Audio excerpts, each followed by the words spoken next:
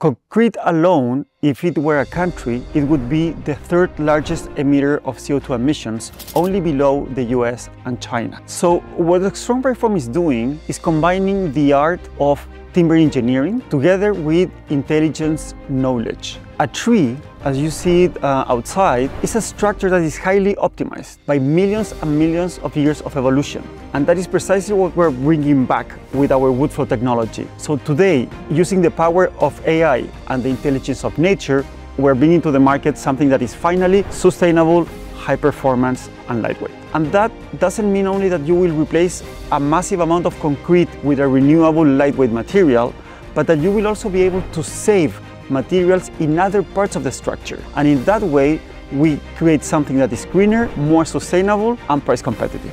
But strong waveform is not only about products and about materials, it's also about manufacturing. Using complex shapes combined by nature requires a lot of software. And to that, the Dassault Systèmes platform plays a key role. We use digital twins to be able to test our manufacturing developments before really implement them on site.